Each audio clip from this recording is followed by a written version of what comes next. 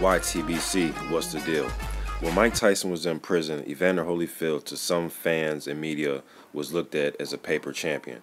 When Floyd Patterson was champion, he was looked at as a paper champion because Marciano retired.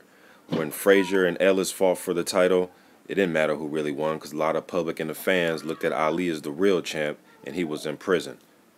So it comes to me thinking about who's the first paper champ of the division.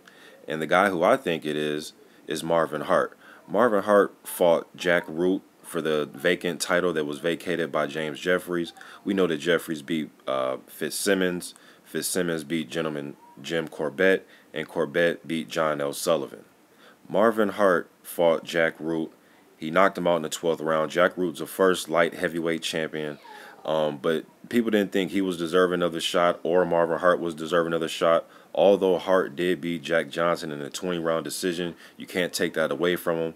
But the fight before the fight with Jack Root, he fought a guy named John Will, who was 7-4-5. So you really can't take that serious as an eliminator type fight. But Marvin Hart wasn't the man to beat the man to beat the man. So by today's standards, he looked at as a paper champion. Now, he is the first guy from Kentucky, the state of Kentucky, to win world heavyweight title. So he paved the way for guys like Ali and guys like Greg Page, etc.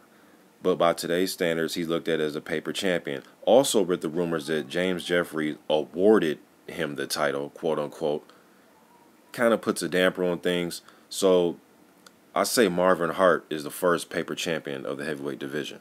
I'm out.